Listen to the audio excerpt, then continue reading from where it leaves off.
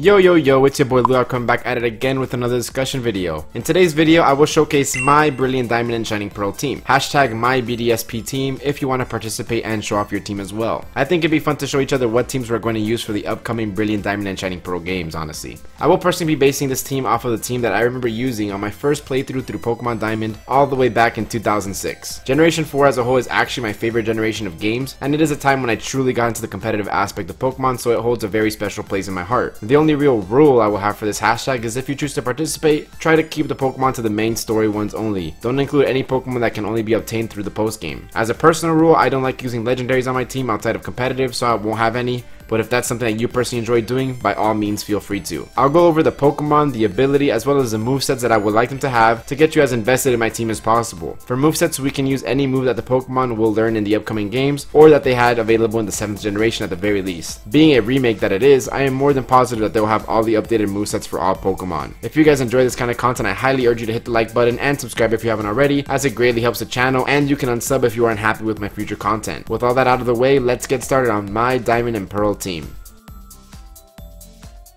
Starting the game off right, I will choose Piplup as my starter. I remember him being my first starter all the way in the Sinnoh games because of how adorable he was. Also, the fact that penguins are my favorite animal played a huge part in this. Later on, I felt like I liked Infernape a lot too, but I want to stick to the 10-year-old in me's dream, so I will be choosing Piplup as my starter. As a starter Pokemon, I don't get a lot of say in its ability, so it'll have to be Torrent. I really don't think HMs will be making a return again. I mean, they have been absent since Generation 7, so I think they will make that happen again here, so I'm not going to use Surf. If not, I totally would have used it. So far, my moves that I can think of are Scald, Ice Beam, Flash Cannon, and Grass Knot. I will go with Scald and Flash Cannon for the obvious stab boost. Ice Beam and Grass Knot are great type coverage moves as well. Umbreon can also learn Drill Peck if I'm having trouble with fighting type Pokemon, although I have other Pokemon to deal with this weakness. Empoleon is a Pokemon I really look forward to having on my team because of its unique Water Steel typing. It's the only Pokemon to have this type combination. Steel is one of my favorite types, and in turn, I like Empoleon a lot.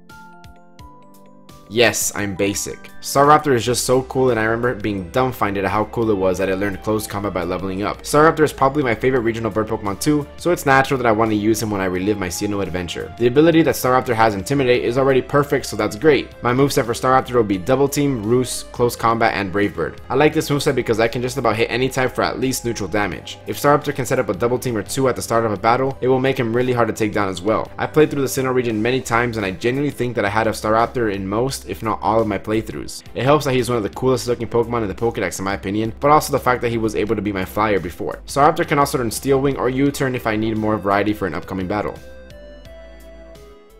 Easily my favorite fossil Pokemon. I don't often get the fossil Pokemon and much less use them on my team. However, this guy is just too cool not to use. The way you obtain one makes it all the cooler and ties into my wishes for the final game. In order to get fossils in this game, you have to go to the underground and actually mine for the fossils. I'm really hoping that this mechanic is brought back, as it has some of my fondest memories in the Sinnoh games period. I would spend hours and hours in the underground mining and getting my secret base all spiced up. In a sense, Rampardos is tied with that connection to the underground, and for that I want to use him again on my team. His ability Mold Breaker will be great to hit Levitate Pokemon with powerful ground type moves. As far as his moveset goes, I would go with Head Smash, Earthquake, Dragon Tail, and Facade. Rampardos can learn a lot of special moves, but his attack set is way better, so I want to take advantage of that. Another memory I have of Rampardos is battling my IRL friend in middle school, and he had a shiny Rampardos and I thought it was the coolest thing ever, so in my time in bdsp, I will try to hunt one down. But I won't be doing that for the main game because I wanted to finish the game within the first 5 years it's out.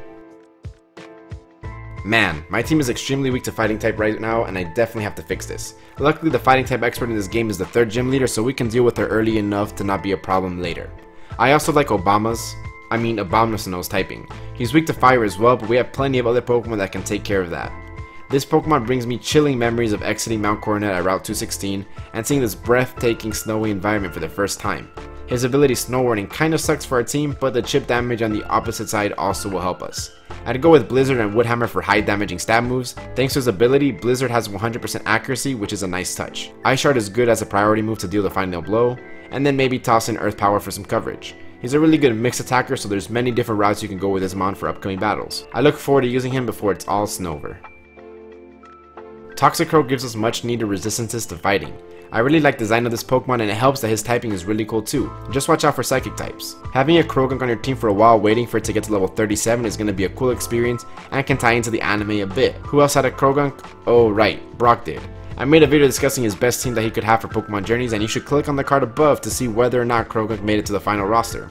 Toxicroak is a really powerful physical attacker, so let's take advantage of its attack stat.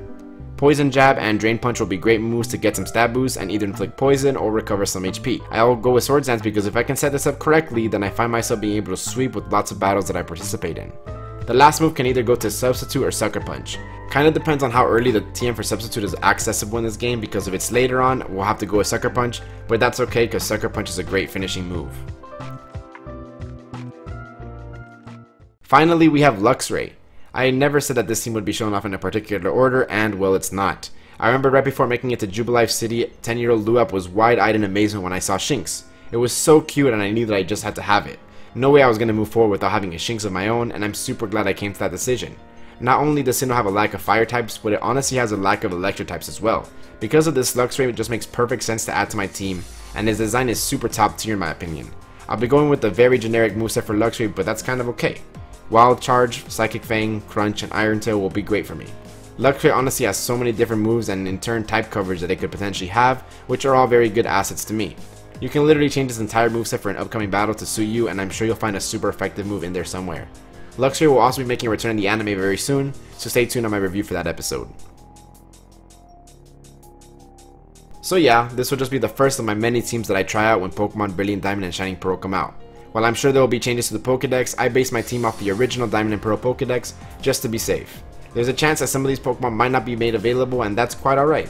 I encourage you to make a hashtag MyBDSP team as well, and I'll be sure to watch it, I promise. Which Pokemon that I chose for my team are you going to have on your team? My team is not unique in the slightest, so I do look forward to seeing what crazy unique team you guys in the community can come up with. If you guys made it this far, then I just honestly want to extend my gratitude to you. Thank you guys for watching all the time, and really the ones who leave the comment of the day for the discussion videos, you really are the best. Today's comment will be, where are my Unova remakes? So be sure to comment that down below so I know you're a real one. Once again, it's been your boy Luap, and I'm out. Peace.